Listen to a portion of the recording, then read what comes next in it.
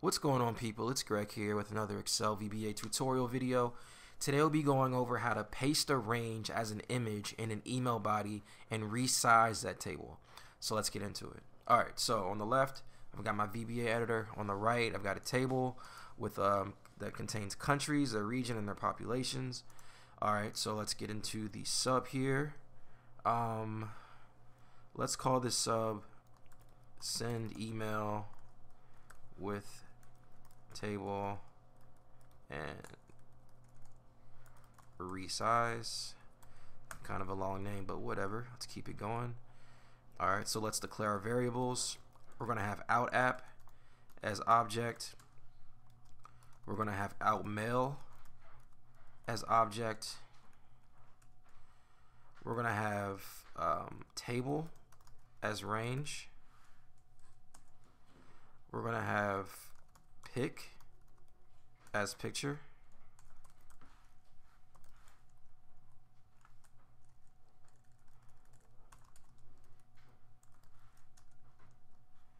We're going to have ws.Worksheet as worksheet. And then we're going to do wordDoc, because we're going to have to use that when we're actually pasting. So let's keep it going. Let's set OutApp equal to CreateObject. And we want the Outlook.Application. Set OutMail equal to OutApp CreateItem. And then we're going to set ws equal to ThisWorkbook. And then the sheet name is population data. So ThisWorkbook.Sheets population data. And then we're going to set our table equal to ws, so we're referencing here the ws this worksheet, and we're going to want, it's static, so we're just going to grab what's this, A1 to C11.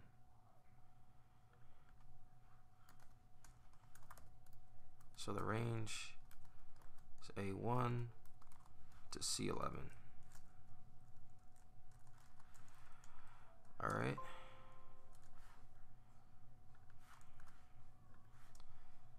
So now what we're going to do, sorry about that. So now what we want to do is, activate the sheet. So we're going to activate ws, and then we're going to copy the table, this table here, this range, A1 to C11. And then we're going to set our picture, set pic equal to ws.Pictures.Paste. Okay. So now with pic, we're going to select it. And with selection, we're going to do ShapeRange.LockAspectRatio, msoTrue. And we'll play around with this to show you like how it looks if you set it to false. But what this is going to do, it's going to lock the aspect ratio in. So regardless of what you declare, the height or the width, it's going to keep the same ratio between the height and the width. So the picture won't be, distorted or anything like that. Alright, so what we'll do here is ShapeRange, and the height we will change it. We'll just put 100 to see what happens. Alright, and then we'll end our width.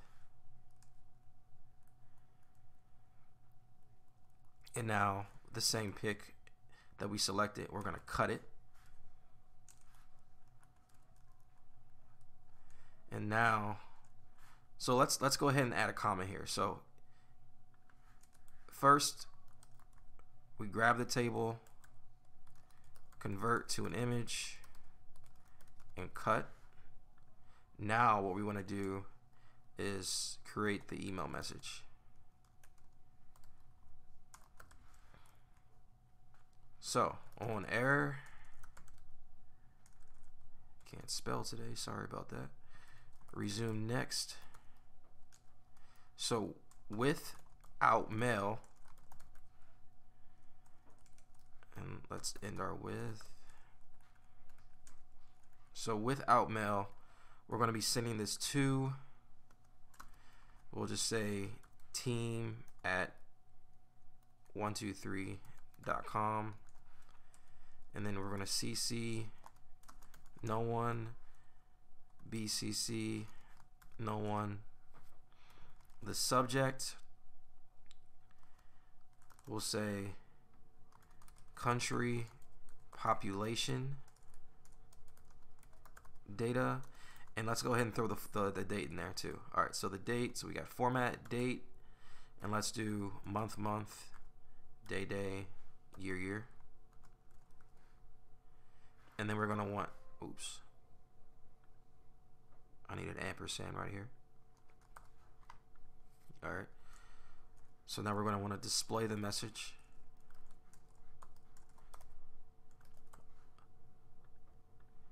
So we can see it before it gets sent out. Alright, so now what we want to do, this is where the wordDoc variable comes into play. So we're going to set wordDoc equal to OutMail.GetInspector.WordEditor, and with wordDoc.Range, and let's end our with. We're going to paste and format the picture, and then we're going to insert paragraph after,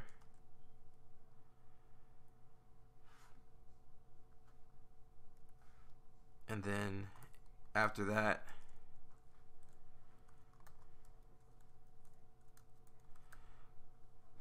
so what we're doing here, right, is let me just finish typing it and then explain it afterwards. So we're going to do thank you. So this is like the final greeting, and then insert paragraph after again. This is going to be like the body of the email. So like this is at the end, and then insert after, I'll say my name, Greg. So it'll be thank you. We'll see the picture, and then thank you, and then Greg. All right, so let's end this with.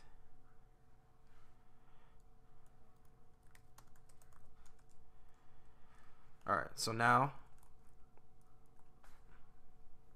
oops, got too many. All right, so now what we're gonna do is .html body.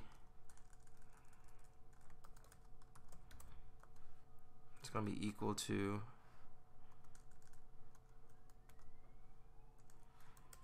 body style, and the font size, keep it at 11. The font family, let's go with Arial. And then I'm going to do an ampersand and an underscore to keep this line going, since I'm running out of space. And then we're going to say hi team, and then insert a paragraph, not insert a we're going to go down like paragraph spacing. Please see table below.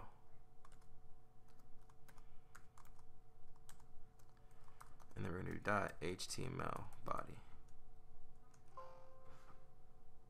Missing quotation. Okay. So then we end our width. That goes here. So this width goes to this width. This width goes to this width. And now on error, go to 0. And then we're going to set OutApp equal to nothing and set OutMail equal to nothing.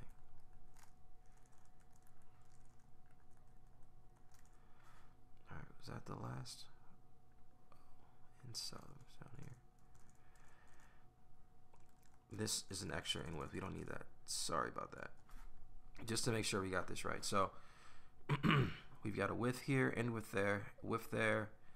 That goes to this end width, and then this width goes to end that end width. Okay, so let's see what happens. Hopefully there aren't any bugs, and there is.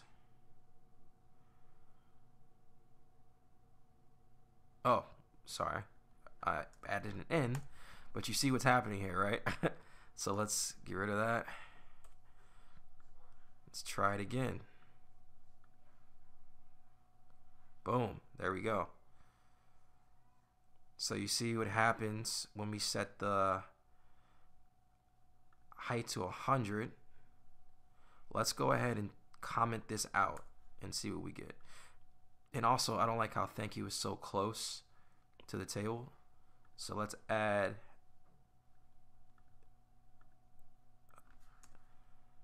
another line. Okay. You see that's a lot bigger. Alright, so I could change this to 500, the shape height, and it's even bigger. Now let's add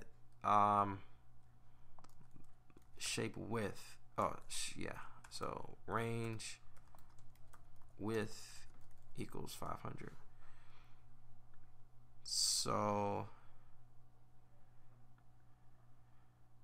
the aspect ratio is locked here, so it should be the same as was before. Now, if I make this false, the aspect ratio isn't locked anymore. So now it's like a perfect square, but the data is distorted. So I can make this smaller. Let's do 300, 300. And you see there?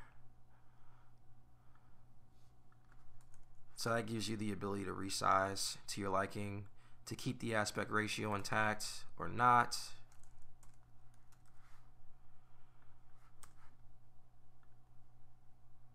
And if you don't want to be bothered with changing the size at all, you can just comment out the height and width. And you can use one or the other to determine how long the chart, like say you want to have the chart a certain width. So you would take out the height and then take out the height and then make sure that you don't comment out the width so that you can see your table based on whatever number you put for the width.